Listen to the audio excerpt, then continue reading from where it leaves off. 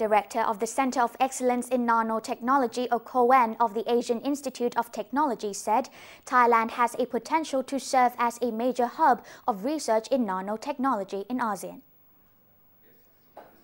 Speaking at the Nanotechnology Portfolio Release, COEN Director Professor Joydeep Dutta said Thailand has a competitive edge in nanotechnology research as Thailand has 10 years of experience and has support from the government. Thailand established the National Nanotechnology Center in 2003 and the Thailand Nanotechnology Society in 2011. Professor Dutta said both organizations played a major role in shaping up Thailand's nanotechnology development. Think about it, lighter bicycle, lighter rackets for tennis, nicer balls for the golf. These are consumer products which are already being used. However, now we will see other value-added products that will come up, and I'm confident that Thailand could have a very, very active role to play in the ASEAN region by utilizing nanotechnology for economic prowess.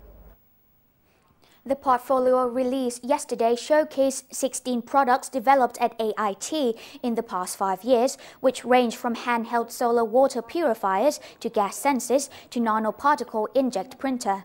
Of the 16 products, 4 patents were applied, while 7 other technologies were successfully demonstrated. The rest of the products were completed and ready for market release. The only way Thailand can develop in the future is through value addition in its products and processes. So industries have to embrace new technologies in order to survive, become economically viable, and also to compete with the ASEAN and the world at large.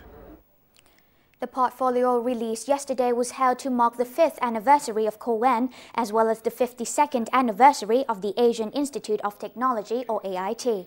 Professor Dutta said the event is a culmination of 5 years of extensive research in the COEN, which is part of Thailand's National Nanotechnology Center of the National Science and Technology Development Agency.